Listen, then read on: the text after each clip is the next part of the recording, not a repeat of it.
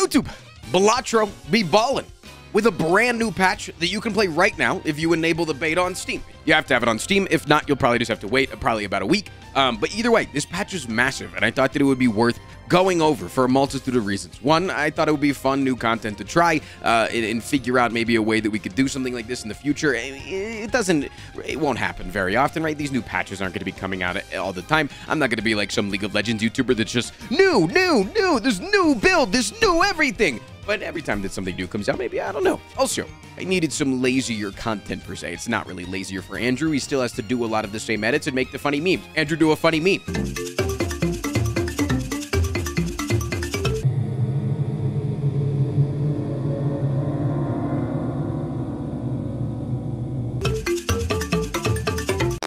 But I just have a lot going on my plate this week between multiple types of stream, like the tournament that you should be watching me in today, the tournament that I am in today. You should watch the tournament that I'm in right now, and many other things. But don't worry, lots of content like the tournament will be coming soon. I hope you enjoy the content nonetheless, and I will see you tomorrow. Mwah. All right.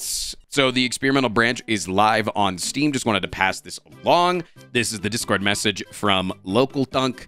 I have the first version of 1.0.1 ready to test. There are a lot of changes included here, so I wanted to extend the public test to ensure that everything is working smoothly before pushing it for live for real, probably in about a week. There you go. Gonna go live in about a week. Click on the gear icon, go to properties, betas, blah, and select public experimental.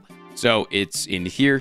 You go to Balatro, you go to properties, you go to betas, and then you'll go public experimental. And I've been told by people in chat that apparently it doesn't get rid of your unlocks. Let's go over the notes. Let's see what's up. Updated version of Love 2D. This fixed an issue on Windows and the Steam Deck causing poor stuttery performance. Cool, we love bug fixes. Let's go, Local Dunk. When's the Sigma branch? You wouldn't be able to handle the Sigma branch. Added toggle to reduce motion, removing the swirly background and gyrating card motion. Cool. Hell yeah. We love accessibility options. Let's go, Local Dunk. Change default fallback tarot from Fool to Strength when all tarots are on screen. Wait, what? If the game can't give you a tarot as you have all in your stash. Oh. Wait, why would it give you a Strength over a Fool? Change Gold Stake Random Seed now ensures that the first legendary Joker on that seed is a Joker that you have not won with on Gold Stake. For completionist plus hunting. Wait, that's kind of cool. It's kind of cool, but also not cool at the same time. Because there would be times that you would be like, I really want to win with, like, this would win me the run if I got this specific legendary Joker, but I know that it's only going to give me the shitty one that doesn't really do a whole lot for my current deck that's working right now. So then you just wouldn't use the card if you already had a full hand of Joker. Like, there's like a scenario, I feel like, where that could actually, like, that knowledge could, like, hurt your decision making. I don't know. But it's only the first one, right? Yeah, but how many fucking legendary Jokers are you seeing in a run, man? Oh, bro, you see a multi-legendary, you lucky bitch? Dualistic at 4. Literally unplayable game. Change the anti-scaling in White Stake. Anti-3 from 2,800 to 2,000 and 4 from 6,000 to 5,000. So the game's getting slightly easier at the base stake. Okay. And then changed anti-scaling in Green Stake. Is that getting easier? Am I reading that correctly? And then anti-scaling in Green Stake from 900 to 2,400 to 7,000. Dude, look at the difference in scaling at Purple Stake, man. Holy, things scale so much faster. Holy fuck. God damn. Okay, yeah, so things are just gonna scale a little bit slower. Just overall, the game is just gonna be a slightly easier. Oh god, the orange stake change. Scrapped increasing pack cost. New perishable mechanic. Jokers have a 30% chance to have a perishable sticker, disabling them after 5 rounds. Woo! Wait, what's the chance of them being eternal? Is it also 30%? I wonder if they can be perishable and eternal. So you could have a permanent dead Joker. Perishable and eternal do not stack. Okay. Interesting. They cannot. Okay. And then gold stake scrapped -1 hand size. I like that. I like that because I like it's very similar to the one boss that like auto selects a card for you being a final boss. Like I don't mind that boss being in the game, but that boss being a final boss early on felt so shit. This was back in the demo when you could only get to 8th ante, or 5th ante or something like that. It was only certain ante, and you knew that was going to be your final boss. That felt like such shit. And Local Thunk agreed and was like, we're going to make changes, and then just released endless mode, so it doesn't really matter. Just beat the boss forehead. Added a new rental mechanic. Jokers have a 30% chance to have a rental sticker. Stacks with Eternal and Perishable. Making them cost $1 up front and $3 every round. Local Thunk literally watches my stream too much and bought into the fucking landlord bit. They'll be good early though, right? Like, obviously not with Eternal. Eternal would be fucking hell. But like, especially if it's a money joker, that'd be fine, right? Like if it's a joker that you can guarantee or almost guarantee to make money every round, like a business card, right? Whatever. At that point, it's like me, you know, leasing a car and then I'm an Uber driver, right? Like I'm leasing the car in order to make money. Got to spend money to make money. Call that hustling, baby. But if you get an Eternal joker early on that you just need, that would fucking suck. But like a $1 perishable used for a round, can it? I guess that still would cost $4. That would still cost $4, which is like the price of a thing. Changed Eternal to apply to jokers in buffoon packs. Oh, could you not find Eternal jokers in buffoon packs? Again, I haven't gotten to these stakes, so I don't even know how they even play. But I'm really excited to play on these stakes. I've been a little slow boy when it comes to going up in stakes, man. Maybe because I got COVID for a week. Change the first shop to, in every run, to always include a normal buffoon pack as one of the options. Oh, wait, me likey. Wait, I really like that because I feel like there's always been like the time that you go into an initial shop and you're like, well, I guess I'm buying a Venus. All right, I guess I'm buying an Earth. Sweet. Like, shit, that's dope. But yeah, like a purchasable, like, because the buffoon pack, the normal buffoon pack is like always purchasable, right? It's only like $4. So like a $4 buffoon pack, that's good. Nice. That actually, like, I feel like that makes runs feel doable. That's really good. Okay, wait, dude, Local Thunk is so good. Upcoming blind/tags can now be seen in the shop immediately after defeating a boss. Blind/cashing out. Blind/tags can now be seen in the shop. Oh, like you can see the next act after defeating the boss? That's big. There's been so many times where I'm like, okay, what's coming up? Let's start preparing. That's huge. That's good. That's good change. Yeah, that's a +2 change. Okay, these are all such good changes. Some blinds are now banned on challenge runs. Banned Crimson Heart, Verdant Leaf, and Amber Acorns on Jokerless. Okay, yeah, just making the challenges feel less punished. Buffed Saturn now gives +3 mult instead of +2 for straights. Cool. That's awesome. I feel like I hadn't been going for straights a lot, so that's cool. Neptune now gives +4 mult instead of +3 mult. Okay. Eris now gives +50 chips instead of +40 chips for flush 5. That just makes sense kind of canonically because 5 for a flush 5. Okay. Buffed Ceres now gives +4 mult instead of +3 mult for flush house. Okay. Cool. We're scaling. Change the uncommon tag. Now makes the uncommon joker free. Ooh. I think because like the uncommon joker tag was always like it's never something you use late. It was always something you were supposed to use early. So making it like that is cool. Rare tag also makes the rare joker free. That's insane. That's fucking bonkers early. Holy shit. Because think about this now, right? You see the rare tag, Act 1, Round 1, right? Anti-small blind. There, you skip that, beat the next guy. You're guaranteed. Wait. Hold on. Let me read this again. The first shop in every run will always include a buffoon pack. Yeah, so it doesn't say it's only after if you only do small blind. It's not if you take small blind. It's always. It's always first shop you see. So you take that. You dodge, you get a rare joker plus a buffoon. That's a double joker first shot. That's so insanely good. Wait, skips are going to be good now. Negative polychrome, hollow foil tags all make their respective Joker free as well. Changed investment to give $25 instead of $15. Okay. Changed 8-ball. Scrapped old effect and new effect. 1 in 4 chance to spawn a tarot when any 8 is played. Scored. Sorry, when it's scored. Changed blue seal. Now creates a planet card of the final poker hand played during the round. Holy fuck.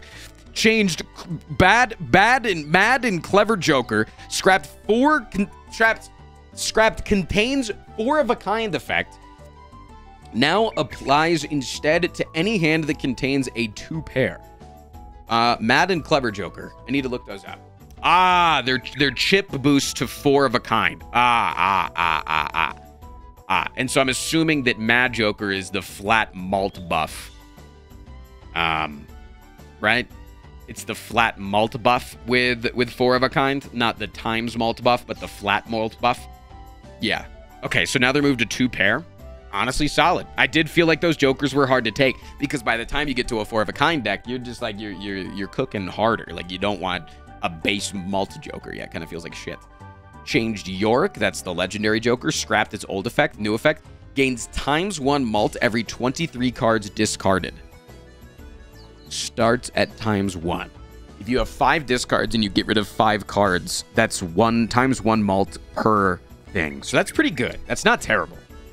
It's not terrible, but it's still on the lower end, I feel like, of potential. But it's pretty good for a legendary. Because before it was, what, ×4, ×5 malt after using 23 discards or something like that? Like, it was 23 raw discards, not 23 cards discarded. Yeah, if you get it early, it could be huge, yeah. It was ×5 after 23 full discards, yeah. Changed Magician Tarot. Now applies Lucky to 2 cards instead of 1.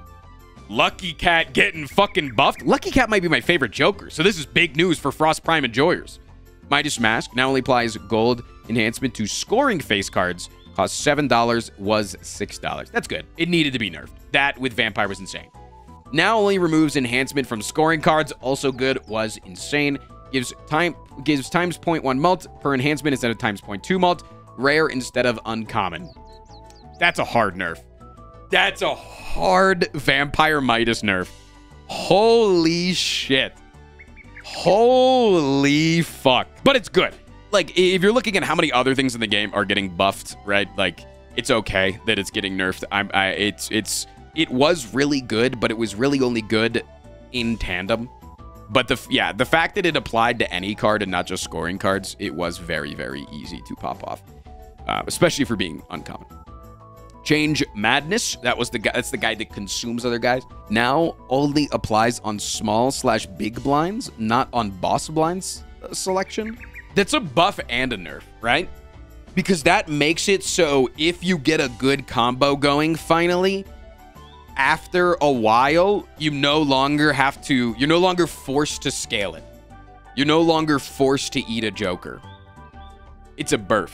Yeah.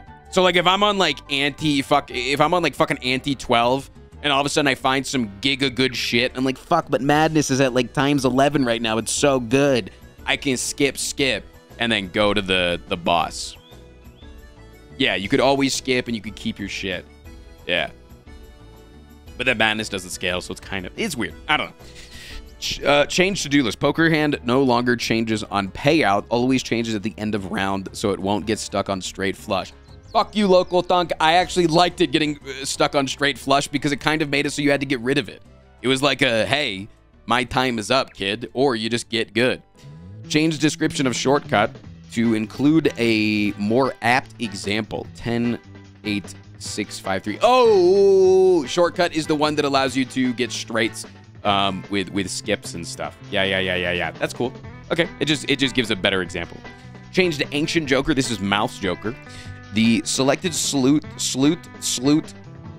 The selected suit is no longer able to repeat between rounds. Okay.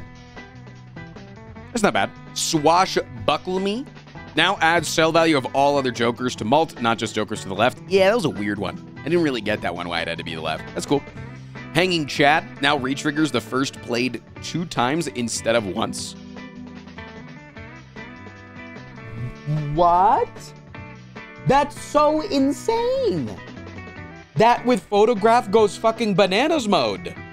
Holy shit, massive buff. Changed flower pot now includes the base suit of debuffed cards when determining if it will trigger. So now it just triggers if a heart is debuffed, it'll still include it as a heart, but it still won't count for like wild or something. Okay, that makes sense. Okay, changed bootstraps to include current malt bonus in the description. Changed all 4 sinful jokers, 1 for each suit. That will now give +3 malts per suit instead of +4 malts. Damn, that's kind of a hard nerf. Changed banner now gives +30 chips per remaining discard instead of +40 chips. I didn't really think that banner was that strong, but okay. Changed Fibonacci costs $8 instead of $7 because Fibonacci. Based and fair. Changed Steel Joker now gives plus times 0.2 malt per steel card in the deck instead of 2.25. That makes sense. Yeah, that shit needed to be nerfed. That shit was OP. Odd Todd now gives plus 31 chips per odd ranked card instead of plus 30 chips. Huge W. We knew that one was coming. Changed 6 cents. Now uncommon and $6 was rare. What's 6 cents? Is that the one that everybody says looks like me? God damn it, yeah. And $6 because it's for 6s. Changed Hiker now gives plus 5 chips to every scoring card instead of plus 4. Absolutely awesome. Changed Gross Mikkel. Now has a 1 in 6 chance to go instinct instead of 1 in 4. Hard nerf. Holy shit. Banana got nerfed because everybody's like, oh, like your initial instinct is like, oh shit, that's a buff because it's less likely to go away. But we don't care about Gross Mikkel. We want Giga Banana. We want Giga Banana. We want Cavendish now. Because Cavendish is common, so it's likely that you'll see it after it goes away. I want Gross Mikkel to die. Changed it Seance. Now uncommon and $6 was rare and $7. It's Seance. Oh yeah. This card's hard to get off anyways. Is hard, man. So yeah, I feel like when you have that specific deck, being able to find it a little bit easier makes sense. Changed Riff Raff was $6, is now $4. Riff Raff, that's a huge buff. Because Riff Raff just summons you more jokers, and then you can sell those jokers, so that's just plus money. That's huge. Changed Vagabond. It is now rare, and it costs $8, and applies when you have $4 or less instead of 3. Good change. Good change, honestly. Solid change. Changed Rift Raft. Oh, it's nerfed. Oh, I bet. Changed Cloud9. $7 was 6. Mail-in rebate, $5. Reserved parking, now common was uncommon. Lucky Cat now gives 0.25. Lucky Cat buffed too? Magician got buffed and Lucky Cat got buffed? Holy fuck, dude. It's so big for Lucky Cat. Enjoyers this patch. Oh my god. Campfire now gives 0.25. Was 0.5. Yeah, that's kind of understandable. It was really strong. Even though it does get rid of it after every act. Smiley Face now gives plus 5 malt per card, was plus 4. Ooh, wait, face cards get buffed. That's crazy. Changed Golden Ticket now pays out $4 per card played, was $3. Is Golden Ticket the one that makes your gold card gives you money when played? So it makes it more value to play your gold card now? Okay. Bloodstone now has a 1 in 2 chance to proc, was 1 in 3. Wait, I win the Balatro Invitational with this. What the fuck? Locothug actually fucking hates me. Onyx Gate now gives plus 7 mult per club card, was plus 8. Okay. Glass Joker now gives plus 0.75 mult per glass destroyed. What the fuck? It's insane. Stuntman, okay. Invisible Joker now requires 2 rounds and costs $8, was 3 rounds and costs $10. Invisible Joker is the one that allows you to duplicate a random Joker after a certain amount of rounds of it being in your hand. You sell it and it'll duplicate a random Joker of yours. So that makes sense. That makes sense why it gets buff nerfed. It gets blurfed. Wait, no, it's just nerfed. Wait, it's just buffed. Ah, wait, it's just straight up buffed. Wait, what the hell? Burn Joker is now rare. Changed wording on most scaling Jokers to refer to this Joker. That's cool. Fixed a bug where opening a booster pack with hand size of 0 was unskippable. What a bug. What a bug to have found, by the way. Fixed a bug where the card generated by a certificate was not being debuffed by the boss. Oh, that's cool. Cool. That's insane. Yeah, some of the biggest shit is all of the tags making the Jokers free. God, that's going to be so good. That's going to be so good. Lucky Cat Enjoyers, speak up because now is our time. Good shit, man.